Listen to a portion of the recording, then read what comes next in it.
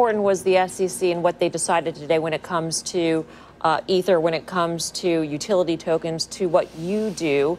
And when you take a look at the 10% pop in Ether or the 6% pop in Bitcoin on the news, do you think, I would think that the cryptos would be up even more based on that? Yeah, I think people generally had a sense of what the feeling was with Ethereum. I think there was some still murkiness around that.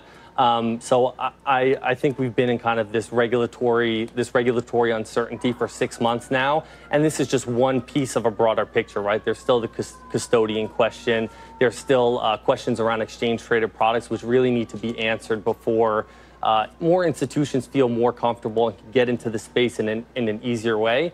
And exchange-traded products are something that we're really focused on as a big catalyst in the space over the next year or two.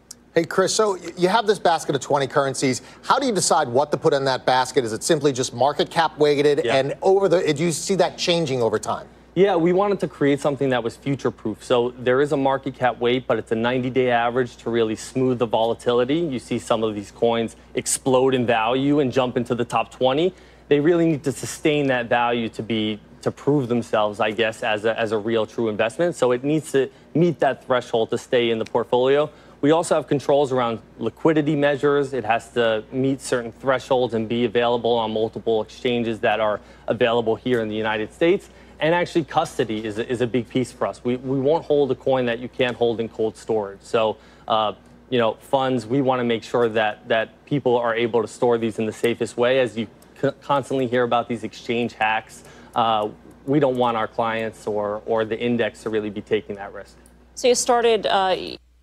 So I hope you guys took a look at that portfolio, and I do have some comments. So they basically have 40% Bitcoin, 20% Ethereum. For me personally, I would rather be a little more balanced, maybe 35% Bitcoin, 25% Ethereum, or just more Ethereum in my personal opinion.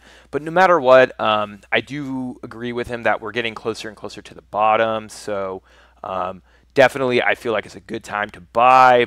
But like I said, I would not be surprised if Bitcoin does break the resistance and goes below 6,000 or 5,000. So you do have to have capital. If you were going to invest $100 into Bitcoin, just put in maybe 50 right now or 25, and then have that remaining 75 ready to go if the dip hits. If it doesn't hit, doesn't matter. You got into crypto at a great price, and just dollar cost average, whether it goes up or down. And I do have videos on my channel if you do want to educate yourself about dollar cost averaging and kind of learn more about that. But I don't necessarily have any strong comments against his crypto portfolio. I do like it. It does have a lot of Coinbase coins that I've invested in, and that like other section that he had 19%. I'm hoping that it's mostly top 10, top 20 coins.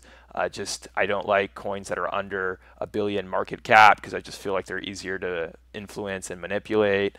But like I said, if you're dealing with coins that are on also US exchanges, there's a lot more regulation on the US, so it just makes it a safer token.